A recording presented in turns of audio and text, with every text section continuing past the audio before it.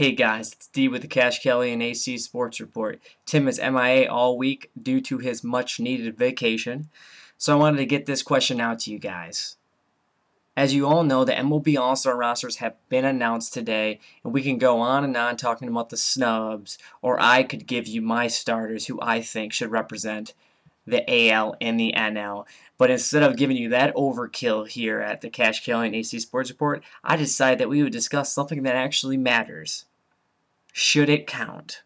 And when I say count, I mean, as most of you know, this game counts. The winner, either the American League or National League of this game, will then in turn be granted home field advantage in the World Series. Now I want you guys all to think about that, absorb that, and really actually give it some thought.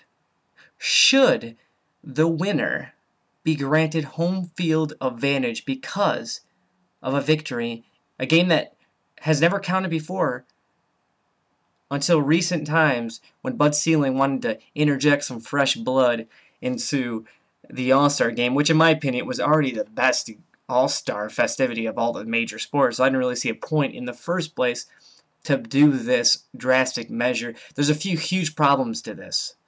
Number one, and this is the biggest one to me, Major League Baseball has a 162 game season. Check that. 162 games to decide. All these matters in my opinion. So obviously the simple answer would be give it to the best team with the best record.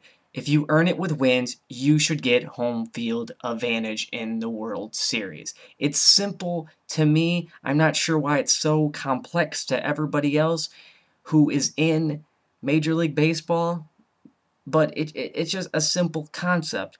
And the second huge problem I have with it is the fans decide the starters. This year, it's not so bad in my opinion. Really, I think the only spot they missed it at was shortstop in the AL. That should not have been Derek Jeter. It should have been Asdrubal Cabrera. Derek Jeter shouldn't even be on the roster. The backup for Cabrera should be Johnny Peralta out of Detroit. That's the only one that I really have a huge issue with. But generally, most years we have issues in the starting lineup. And if this game is going to count, do you really think we should have an aging superstar on the team? No. It shouldn't. The fans should have nothing to do with it if this game is going to count. And that's why it shouldn't. The All-Star game should be about the fans. The fans should get to vote the rosters in because the game shouldn't count. Simple as that. That's my opinion. Now I want to hear your opinion. The floor is yours. Please comment. Explain yourself. Explain why you think it should count. Explain why it shouldn't count. Just give a detailed response on what you think and why it would be beneficial to do it a certain way. I also was going to note this, but they're doing the home run derby a little different this year. I'm happy about that. I like to see change in these games, but like I said earlier, I just do not think it should count. Please comment, thumbs up, and subscribe. I'm going to get back to you guys later in the week. Another video pertaining baseball. The first half is almost up. We're going to be talking some mid-season awards, most surprising teams, and all that stuff, guys. Have a great night, guys.